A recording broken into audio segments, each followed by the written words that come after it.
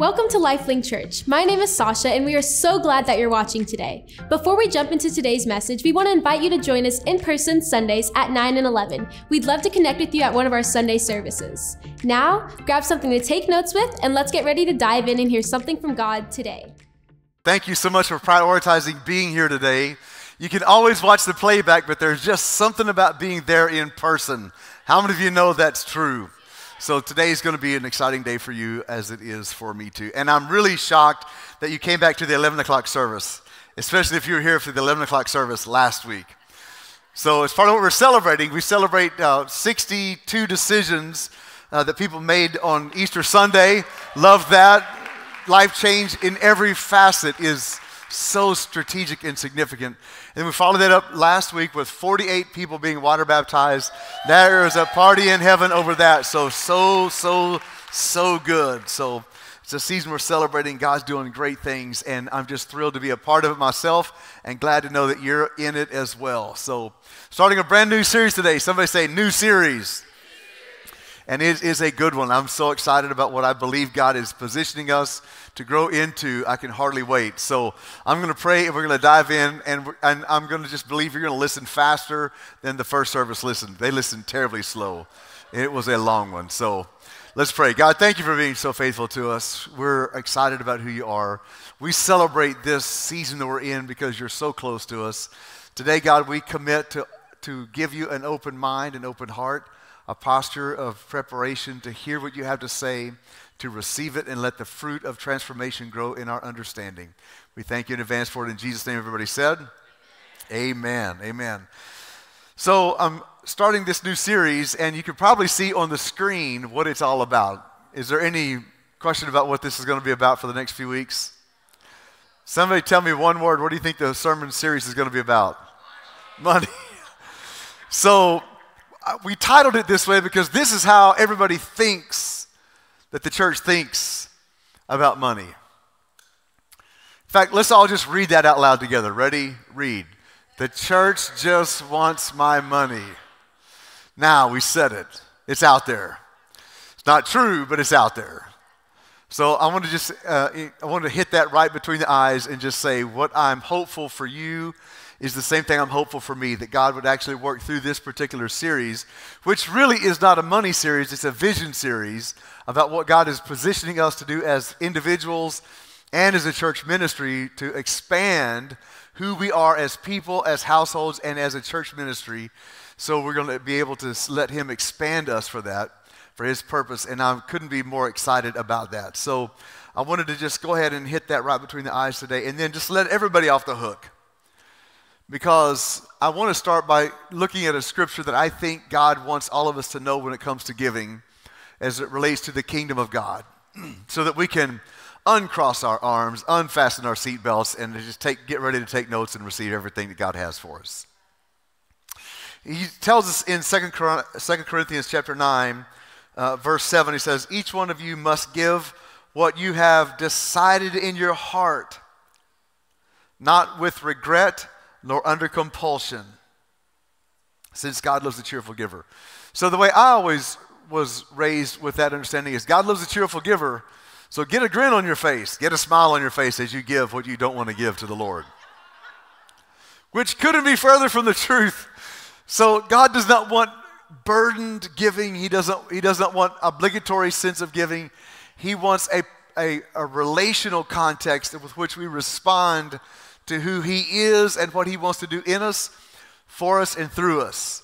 So I want to just give you permission, whether you're a guest today or whether you're a regular attender, we are going to be talking about a vision series for this next few weeks. It does involve God stretching us in our understanding of what it means to be prosperous and generous. It does involve finance, but it's not designed to make you feel obligated and pressured to do something that you don't want to do. So here's the bottom line. If you don't want to do it, by all means, don't. Got it? Everybody good? Because if you don't want to give it, number one, God doesn't want to receive it. And number two, LifeLink doesn't want it either. So now that we just said it, now we can just relax. Turn to touch your neighbor and say, relax. You can smile. All right. No, really, honestly, if you're a guest today, you couldn't have picked a better series to come check a church out. Because when you think about it, the way a church deals about money is a deep periscope in to how a church actually operates. So we welcome you to join us in the exploration of the scriptures for the next few weeks with no strings attached and get a good feel for what God's doing at LifeLink. And I believe God's going to do something great in you as he's doing something great in all of us on the journey as well, regardless of what you choose to do in response. All right, so this is going to be a 3-week series through the rest of the month of April. And basically, it's a 3-week sermon.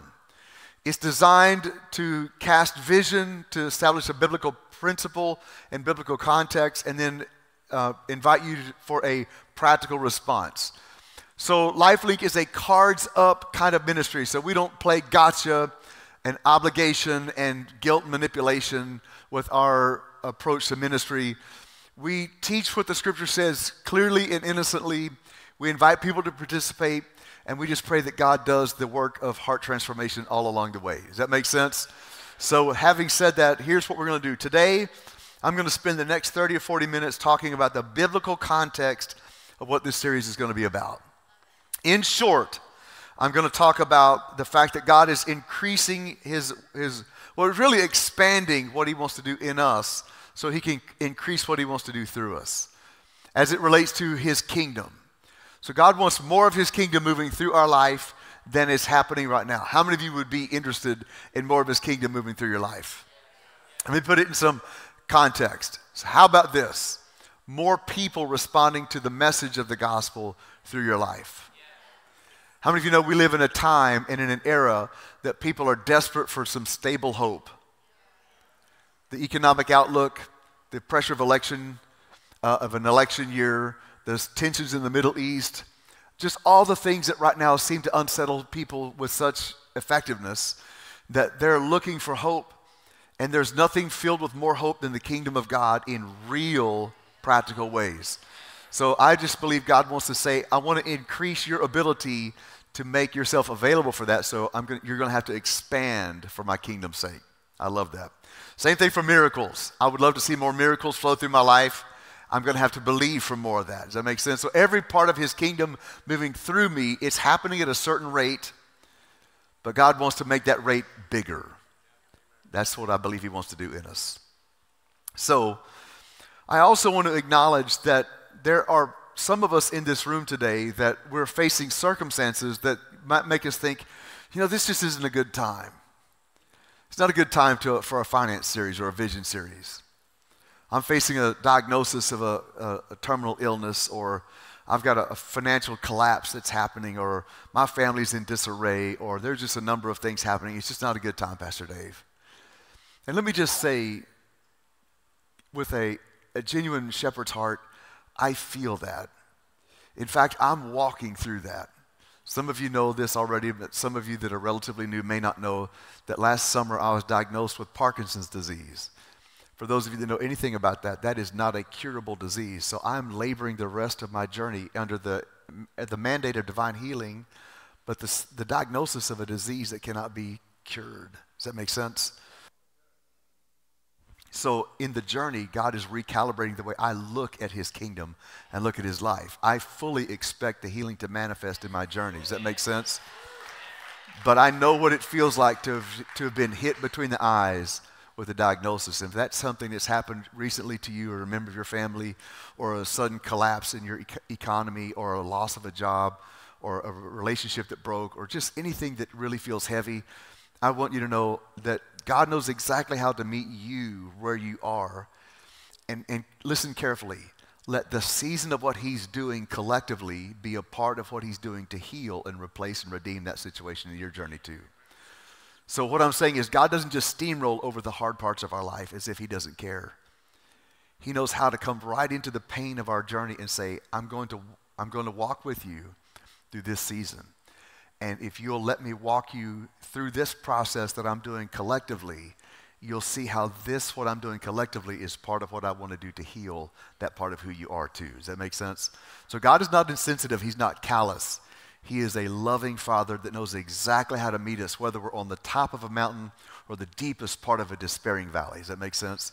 So as a pastor, I have to just trust that God knows where every person is and say, as I deliver this message with Pastor Cheree over the next few weeks, that it's going to have celebratory tones, tones of victory, of faith building and all those kinds of things. But if you're in here and you happen to be in a season of a valley in your life, we're not being insensitive. God actually wants to use this to be part of healing and redeeming where you're at. Everybody got it?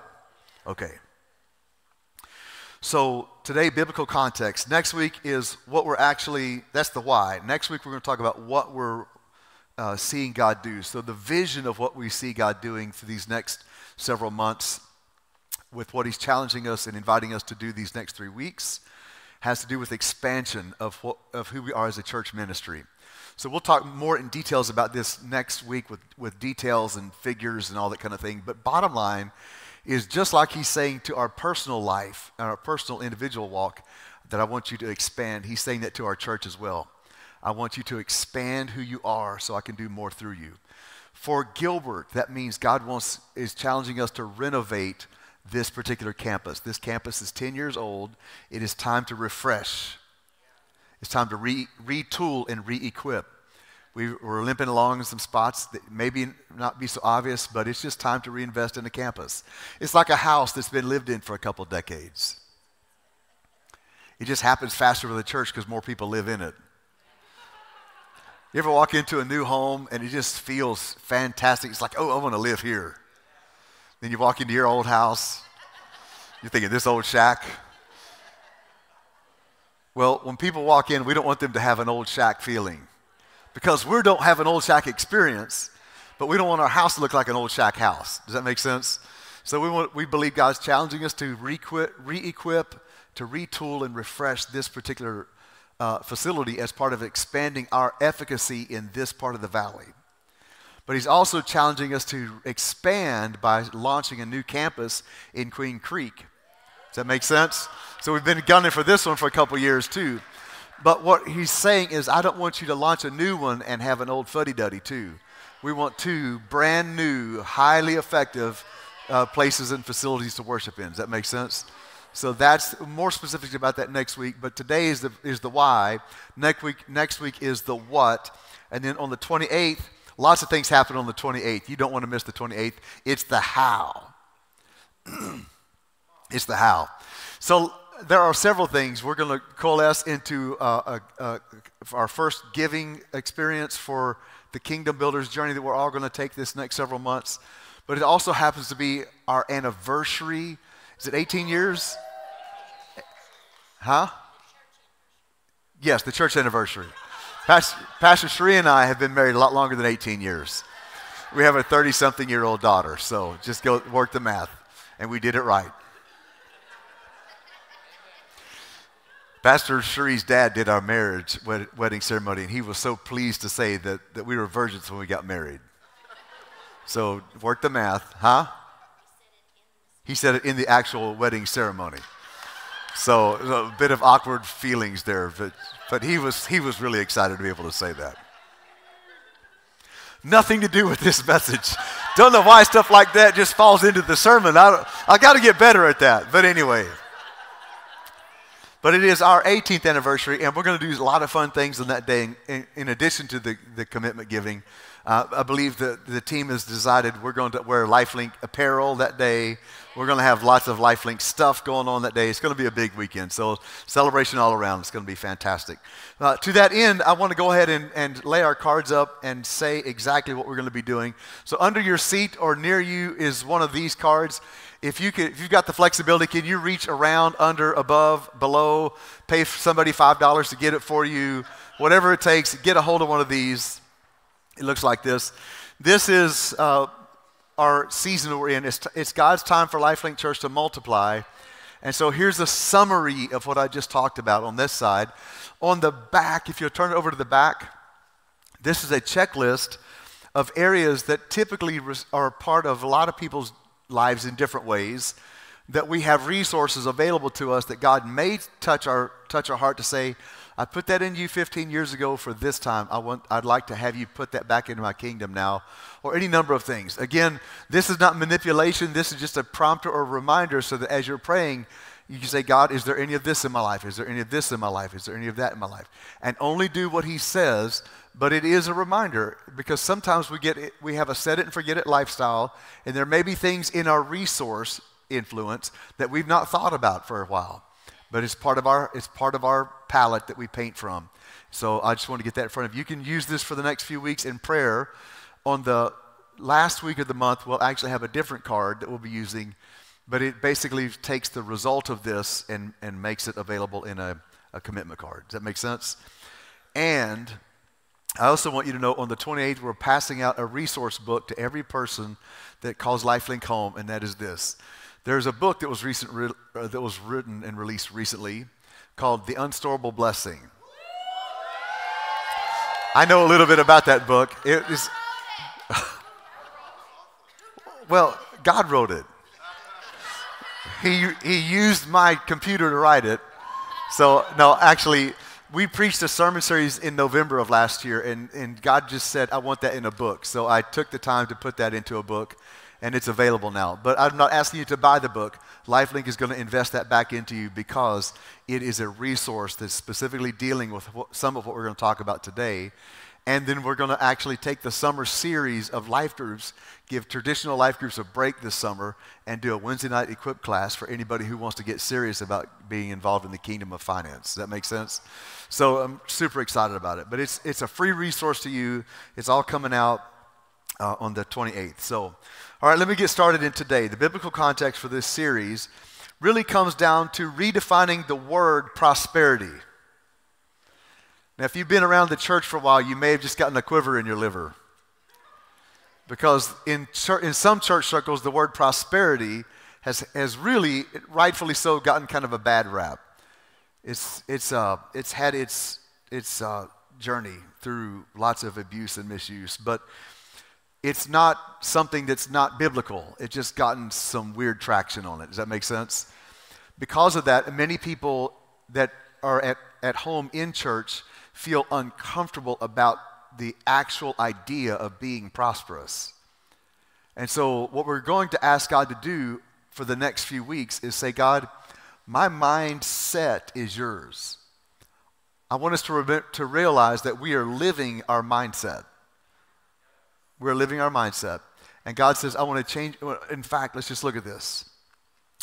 Romans 12:2 says, don't copy the behaviors and customs of this world, but let God transform you into a new person by changing the way you think, which means to learn something that you don't already know or think a way you don't already think.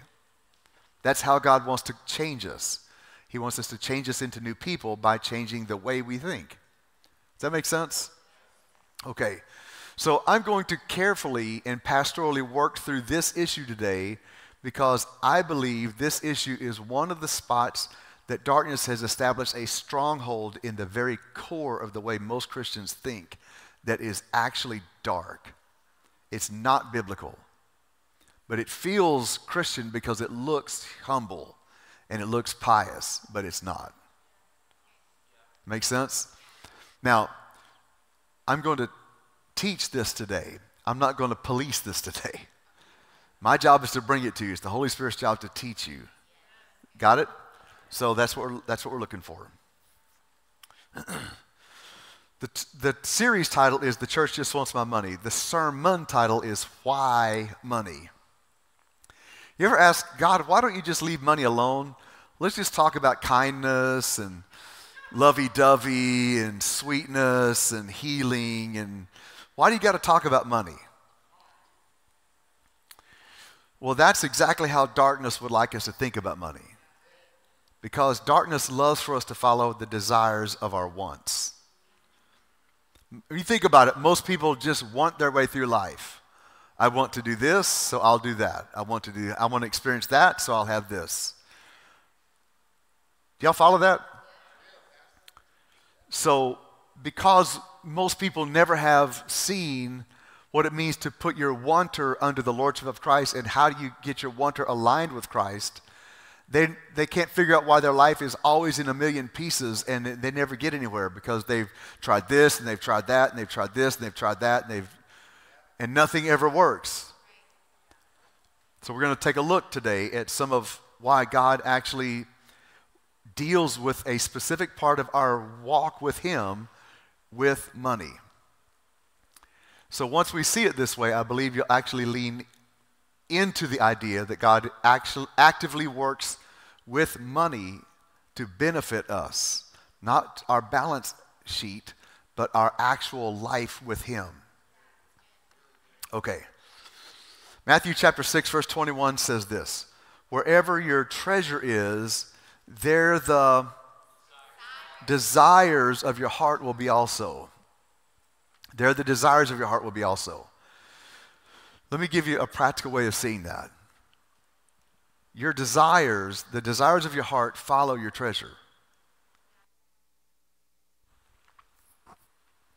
Most people think their treasure follows their heart.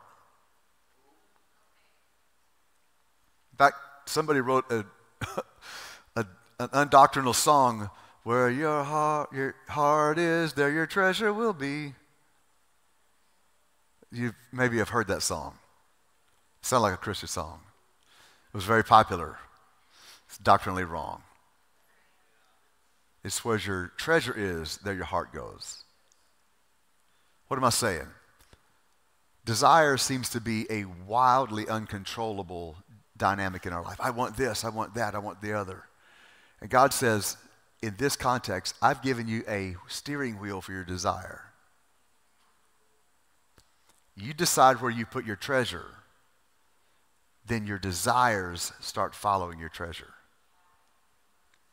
So if you put your treasure in me and my kingdom, your desire will follow that into me and my kingdom. Y'all see that? Okay. So it's a very practical application of why God would say I'm going to deal with your heart with money. Why? Because your desires, your heart follows money.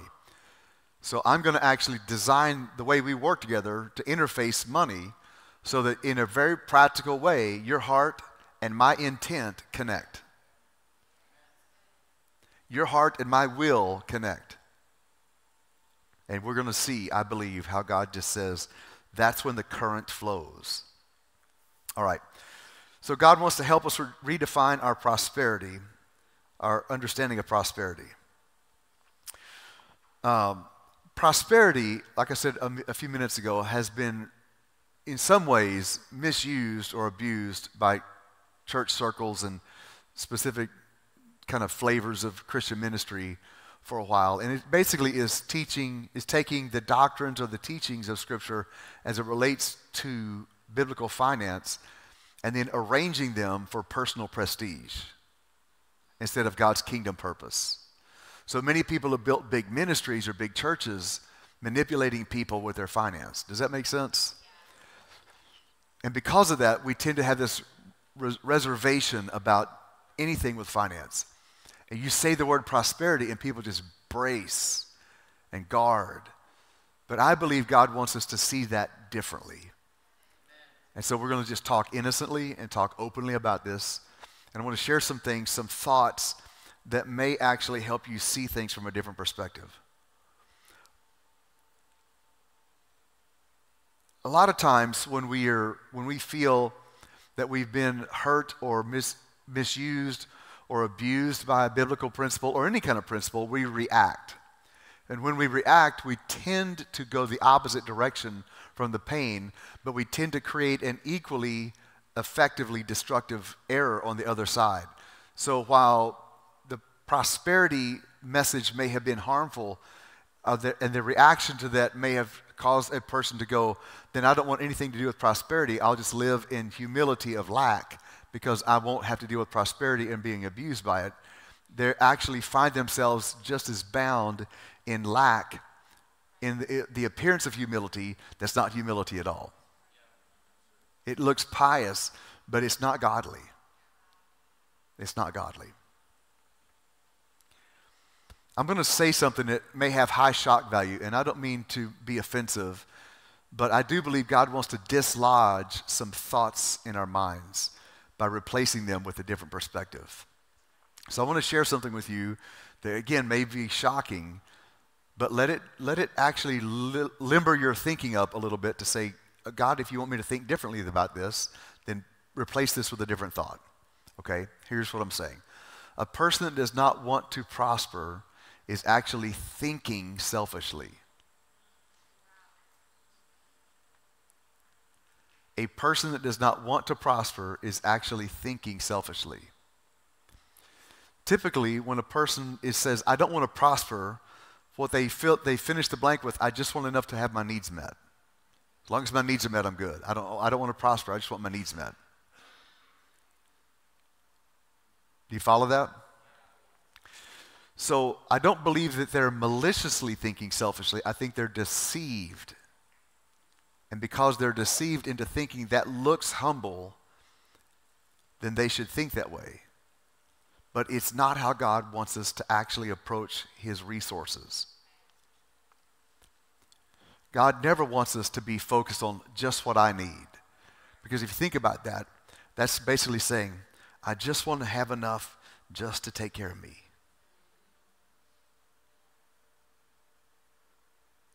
You see it? Now, again, not maliciously selfish, but being deceived into thinking that all God cares about is just meeting my needs. If God thought that way, he would not have sent his son from heaven to earth to save a lost and dying humanity. The scripture says God so loved the world that he gave. In other words, it was the plight of his creation, his love for his love for them in their position, their condition of plight, in their helplessness of being able to do anything about it, that motivated him to reach beyond his own essence and say, I'm going to intervene. Let me say it this way. How many of you know at least one need that if you had the resources to deal with it, you would help somebody out? Raise your hand. I'm going to sit here and just ask you to think about that. Okay, some of you are asleep. I can just feel it. Because every hand should have gone up. What I'm saying is, how many of you know that there's a need? It could be generic. Sexual abuse, violent crimes, homelessness. I'm asking you again, how many of you could think of at least one area that if you had the resources, you would love to make a difference and fix? Okay, you know why you feel that way? You're created in the image of God, who has everything at his disposal. Our God is not a God of lack. Our God is not a God of self. He is love. That's why we feel that feeling. And there is a chance that maybe you couldn't respond a minute ago because you're so hurt and so scarred by life that maybe the idea is just a hopeless lost cause that maybe you could never actually fix or be a problem or be a solution to somebody's problem. But I want you to say you were created in the image of God. And that heart to help is by divine design. But God doesn't tease us. He's not going to create us with a heart to help and then not give us the capacity to do it. There's something standing in the way between a heart that would help and the ability to help if I could. That lack is a result of something God wants to shift. In other words, God doesn't want you to have just enough for you. He wants you to have so much more, access to so much more that you can actually intervene in everything around you. So do you see why from that perspective, he would rather have you prosperous than in a condition of lack? Does that make sense? Doesn't that just... So on behalf of every minister that you've ever heard minister this principle of prosperity in a way that made you feel manipulated, controlled, abused, I want to just say, I apologize. I repent for that. Maybe I've said something in the past. But the season we're coming into is a season of miracles.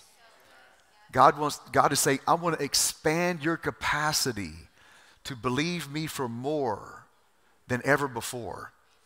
And there's a process I'm going to walk you through that literally expands your capacity to do that so that you are prosperous in every dimension of who you are. And I'm going to use money as a part of that. Does that make sense? So that's the spirit behind it, all right? All right, let's give the Lord a little better thanks than that.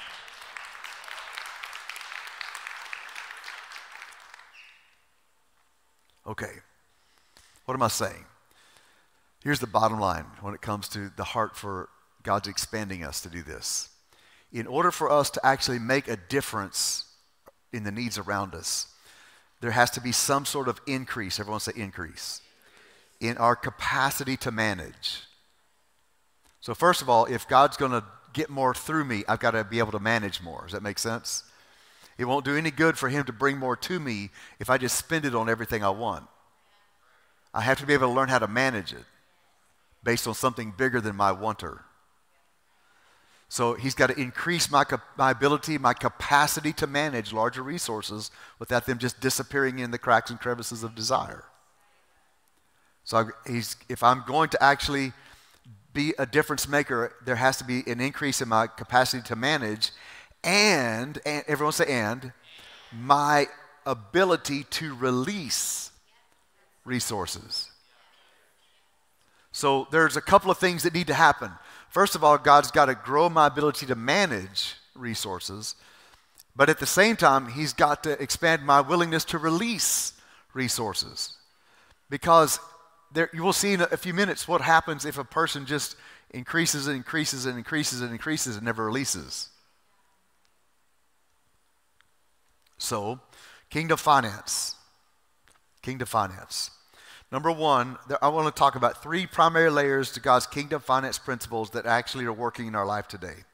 Number one, God's kingdom finance principles begin with God's tithe.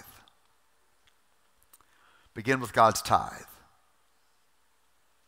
Everyone say tithe. Now say God's tithe. It's his. Leviticus 27 verse 30 says, and all the tithe of the land, whether of the seed of the land or the fruit of the tree, is the Lord's. It is holy to the Lord. So for those of us that may be thinking, I don't raise crops for a living, that's not my job.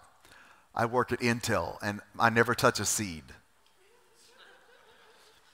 You have to look at the context that this was actually written to, which was an agriculturally based culture that worked with this kind of understanding. So he said, a tithe of everything you produce is mine. Does that make sense? That's the principle that transfers. So he says, all the tithe of the land, whether of seed of the land or fruit of the tree, all the tithe is the Lord's. Everybody say, is the Lord's. Then he amplifies that and he says, it's holy to the Lord. Holy doesn't mean like uber spiritual. It means there's a specific function it has that the rest of the revenue in your hand doesn't have. He does something unique with that one that does not apply to the rest of it. It's holy. It's set apart for some reason. All right? Okay. So we'll work with that a little bit more. But let me just kind of take the needle and dig it a little deeper into the vein. Oh, we should talk about veins again. Let me drill a little bit deeper in that soil. How does that sound? Let me push a little harder on that topic. Psalm 24 verse 1 says, the earth is the Lord's. So Leviticus talked about the tithe is the Lord's, but Psalm 24 says the earth is the Lord's and everything in it. So the ball that it's on, that we're on, and everything in it, the cosmos is all his. Everyone say it's all his. So none of us care about that. He can have the Mississippi River, the mud in the river. He can have the oceans. We don't care about any of that stuff. It's the last part of that sentence that bugs all of us. And all who live in it. That's a direct hit. That's me. I belong to him. Whether I want to or not, I'm his property. Now there's some theological doctrine stuff that we got to deal with eternity, but for right now I'm talking about ownership. Does that make sense? Okay. So the tithe is his. Why? Well, everything is his, but specifically pointed to is the tithe, and then it's holy. And I want to go back and look at Malachi chapter 3. And I know I'm using just lots of verses in a row, but I'm doing this because I intend for this particular sermon to be a resource sermon that you look back on this week and next week and the week after that, and the week after that, and the week after that. And I want you to know where some of these things are so you can get back to it easily. Malachi chapter 3 verse 8 says, "Will a mere mortal rob God? Yet you rob me. But you ask, how are we robbing you? In tithes and offerings. You're under a curse, your whole nation, because you're robbing me." You can just tell the way I read that, I'm a church guy.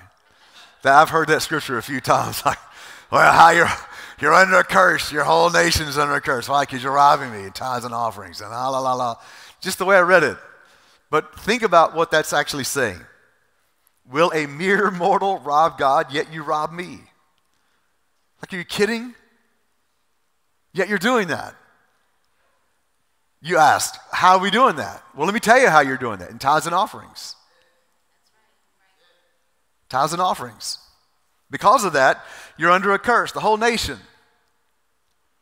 Like, well, are you cursing me because of that? Now, the scripture does not say God is cursing you.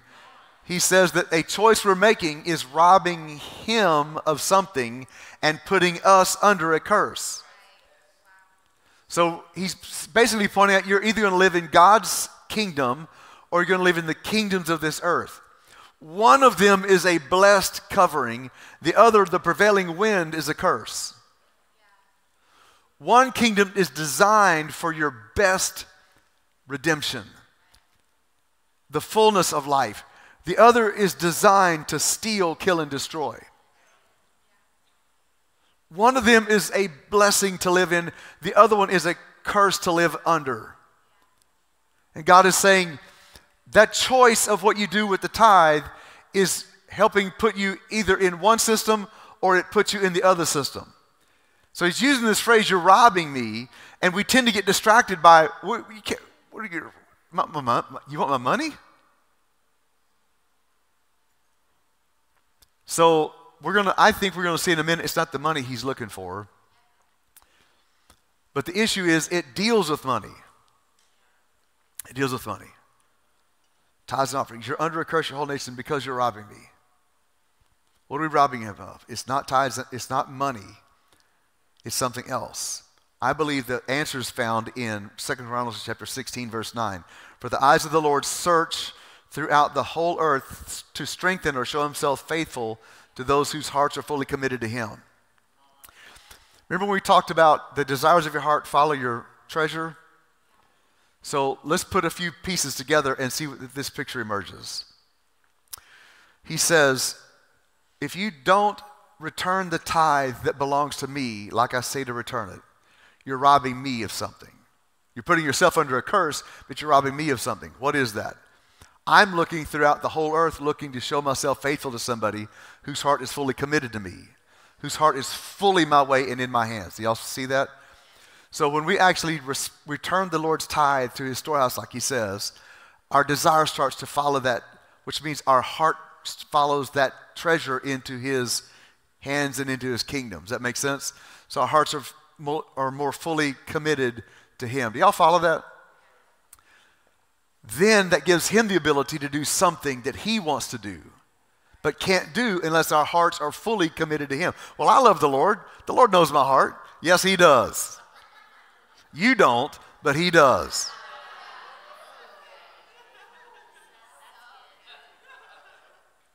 Well, how dare you? I didn't dare that. The Lord said that.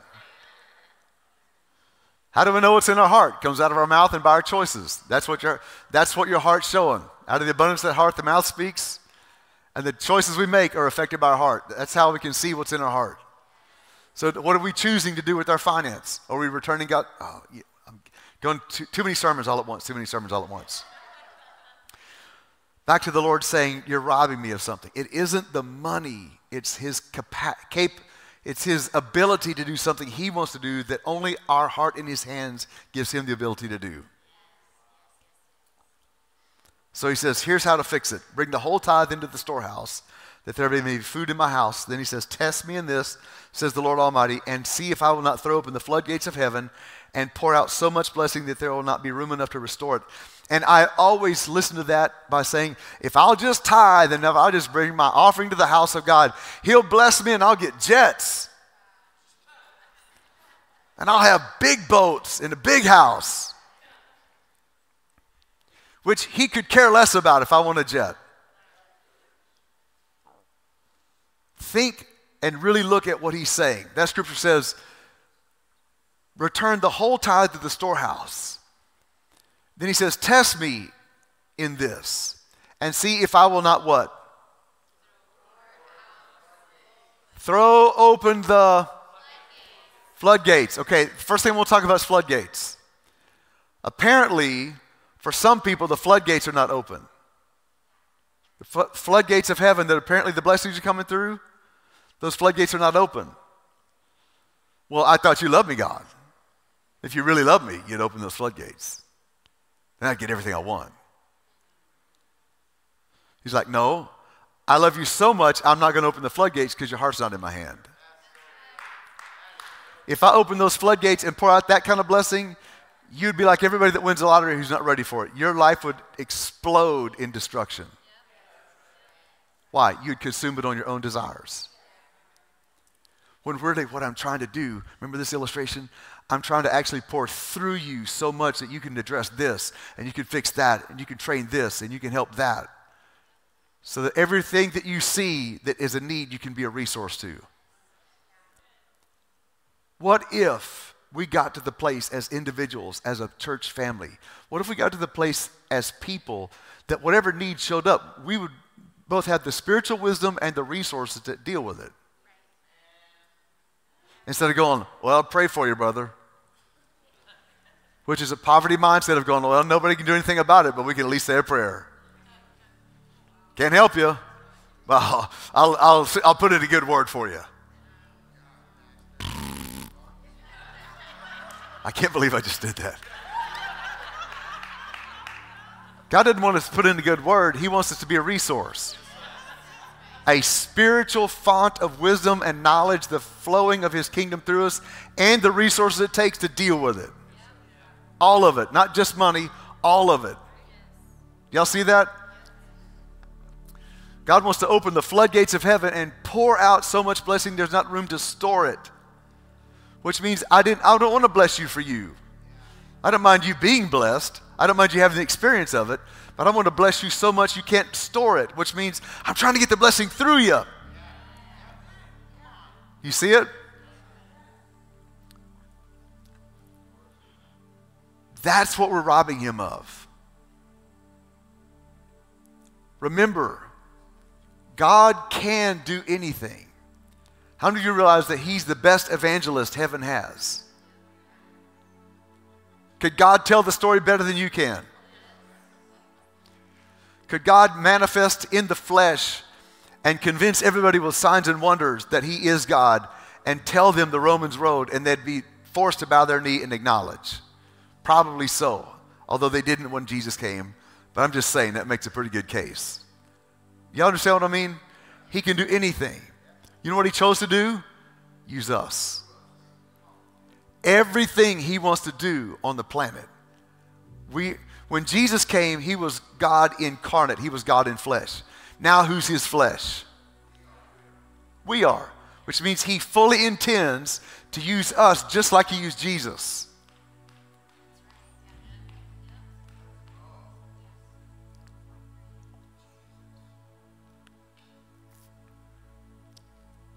You're like, man, that's a whole lot tied to tithing. I realize that. But that's the foundation because it deals with the lordship issue. I belong to you. Everything in my hands belong to you. Everything that comes into my hands, the increase is already yours.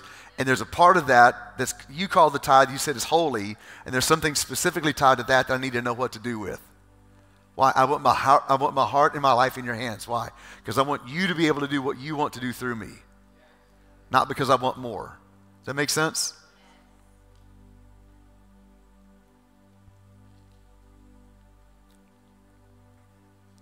People have a lot of well intentions but wrong thoughts about what to do with the tithe. God said it's already pre-directed. Bring it to the storehouse. That's where I'm telling you to bring it. A lot of people say, I want to give it to the poor. I want to do this ministry with it. I want to give it to missions. I want to do this and that and the other. Listen, if you take God's tithe and give it to the poor, you think you're generous. But you're not generous. You stole God's money and put it where someplace he didn't say put it.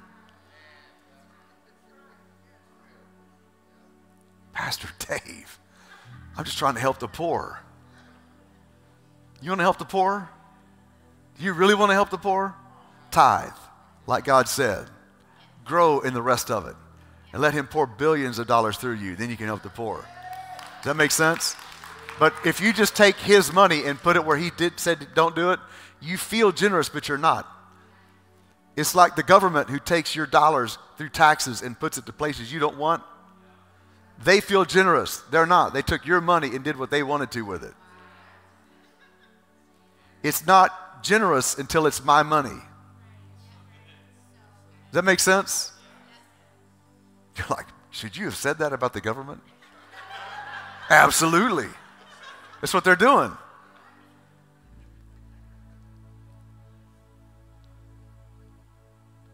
I'm not trying to pick a fight. I'm just trying to actually be real.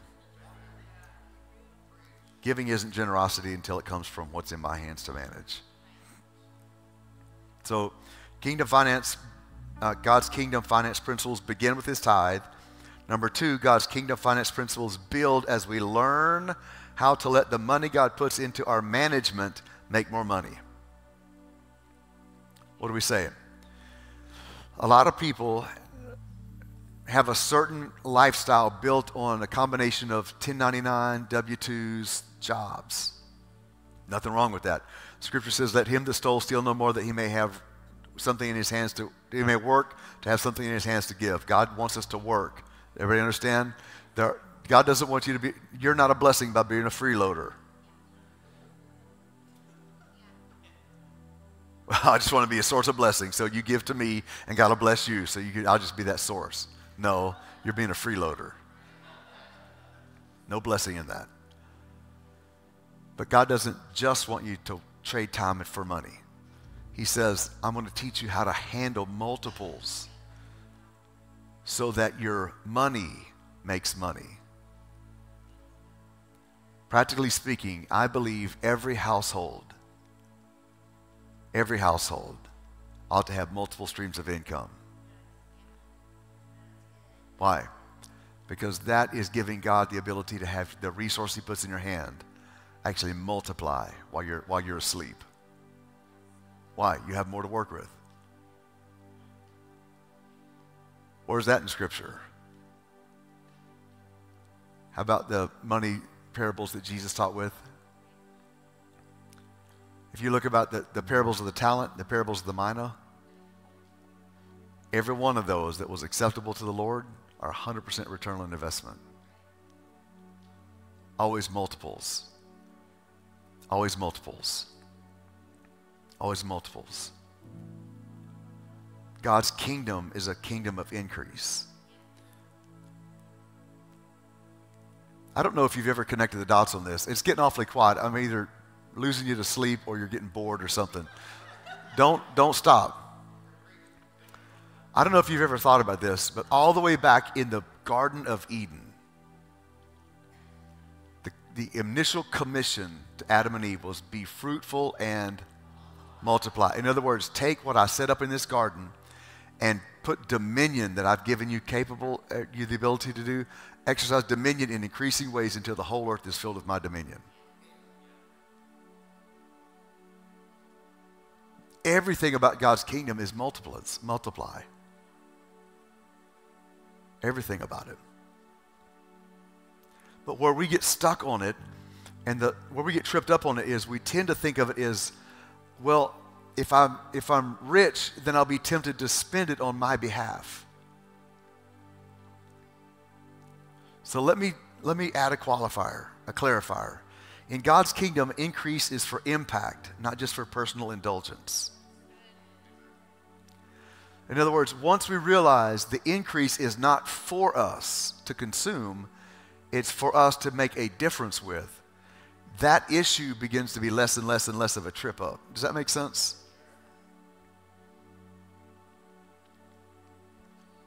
God called us to be people of resource, not so that we'll be tempted to consume it, but we'll be people of impact, people that make a difference. I want you to keep this image in your mind.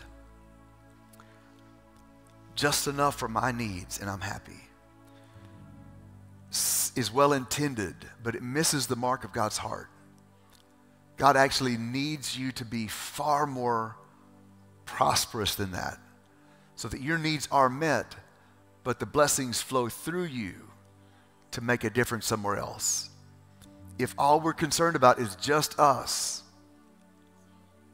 then we're not being minded like God was minded. It's equally wrong to say, I want more so I can have more. That's equally wrong.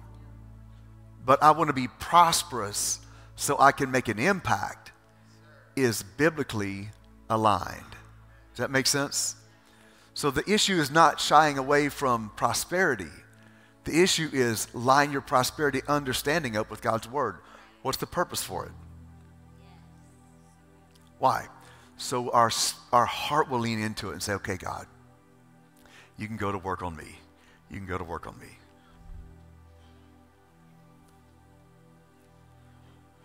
Finally,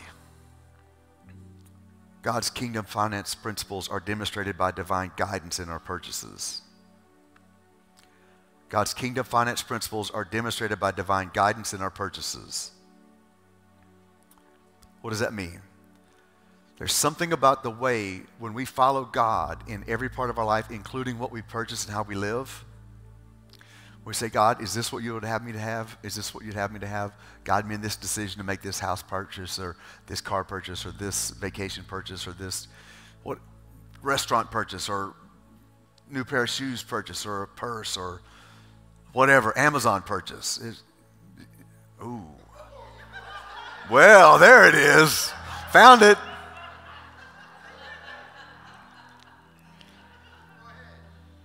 It's everybody's secret addiction. It's like some people are addicted to crack. For most people, Amazon is the crack. That's where all the money goes. We have CR every Monday for crack addicts and Amazon addicts and food addicts and gambling addicts and just about any other dysfunction you can think of. Let me finish this thought. You guys still okay? Okay, here we go. God releases his blessings in our lives in part to affirm his identity as God and our identity in him. Listen carefully to Malachi chapter 3, verses 11 and 12, New Living Translation. Your crops will be abundant, and I will guard them from insects and disease. Your grapes will not fall from the vine before they're ripe, says the Lord of heaven's armies. Then, everybody say then. Then all nations will call you blessed. For your land will be as such a delight, says the Lord of heaven's armies. Okay, let's go through this backwards.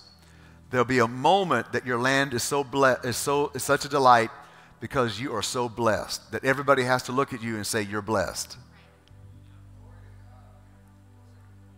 You see it? When people look at you and say, you're blessed, they're automatically acknowledging your blesser. So the choice to live a prosperous life gives God the position of being able to demonstrate his blessing, which equivalates to him being the blessor, which actually identifies his identity in your journey. Does that make sense? It also identifies that you're his because you're living in the flow of who he is.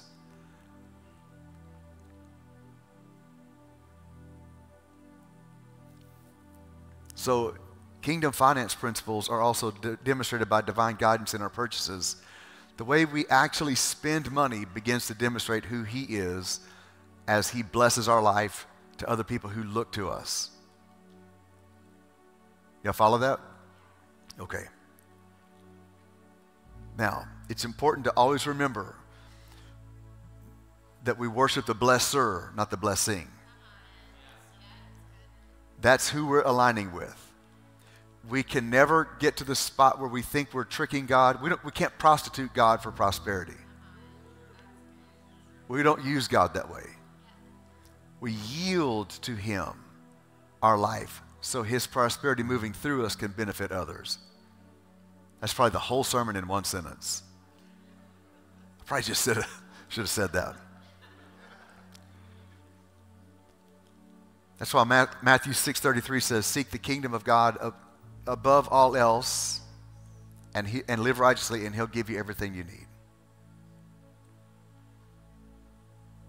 So, three things that frame the foundation of this. God's kingdom finance principles begins with His, everyone say tithe. They build as we learn how to let the money God puts in our management make more money, and they are demonstrated by divine guidance and purchases. So over the next few weeks, we're going to actually take this apart and very practically look at how do we do that. In the meantime, today, I wanted to provide you the basic biblical palette that we're going to be drawing from next week and the following week, and then the season after that for a little while. Does that make sense? All right, let me pray for you. Father, I thank you that you're faithful to your word.